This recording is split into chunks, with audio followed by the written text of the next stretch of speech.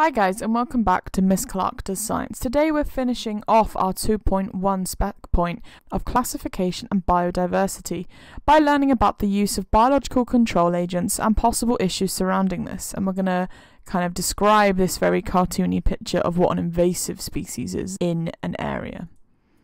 Okay, so sometimes animals, and I should also say here also plants, are introduced to an area on purpose or by accident where they normally wouldn't exist. Now, both of the pictures below are actually examples of animals being introduced to an area by accident. So over here we have a person who is walking through what looks like a forest area, and they're getting soil and grit and all sorts in the grooves of their shoe. Now, they could then be on holiday and they could be travelling back to their home country where this soil may not get cleaned properly from their shoes, and it could then carry seeds with it, or fecal matter, or organisms or bacteria, any kind of organism that could then grow on another land. And that's a way that animals or plants could be introduced to an area where they wouldn't normally exist. In this case, these are barnacles and mussels, which are organisms that latch onto the bottom of boats. And you may not see them, so if you imagine this is where the water line was, where the water came up to on the boat, you can imagine that you may not be able to see these things on the surface of the water if the water wasn't very clear. You may not know that you'd be sailing around the world and then dropping off some of these barnacles and mussels along the way. Okay, so we know how invasive species can come into an area. Oh, and by the way, sometimes these invasive species are called alien species, I guess because the idea that aliens could invade areas. But if you see alien species, it means the same thing as invasive. Invasive is a little bit more technical though, so hopefully they'll use that. So anyway, so what is the problem with invasive species? Well, the problem is that they might be able to grow faster than other organisms in the environment that they've been introduced to, or they might have better adaptations for the area in that specific habitat.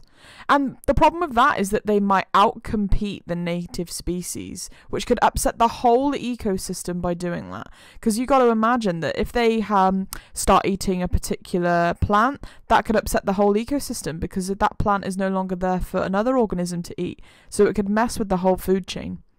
And this has actually happened worldwide in some famous examples. One of the most famous ones for Canada was the introduction of zebra mussels to the area, exactly the same way as shown in the picture before, on the underside of ships coming in. And this meant that the zebra mussels actually latched onto and ate away at native species of mussels and barnacles.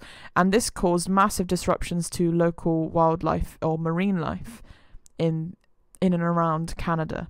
So how do we stop this happening? So research is fundamental, and it's a continuous worldwide effort to trial species and control their introduction to a new area. So they do trials where they see how it affects the ecosystems and whether they think it'll be a massive upset or just a small blip. And then they might control the introduction to a new area. Something that they did locally to me, actually, we actually had an invasive species of moths that were coming in when they were building a new flat complex. And then what they did to combat this introduction of moths, excuse my awful picture of a moth here, is they carefully introduced a new species of spider into the area that would eat the moths and rebalance the ecosystem. And then what happened? We then had too many spiders. So we actually didn't solve a problem, and in fact more people are scared of spiders, so it caused a bigger problem than we had originally. And that's how these things can go wrong, and that's why trialing species and controlling their introduction is really important. Apologies that all my doodles just disappeared.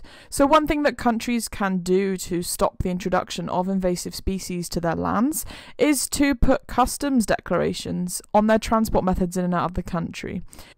So this is actually a flyer for the United States of America. So you can actually get fined and delayed if you try to fly on board with any of these products and you don't declare it.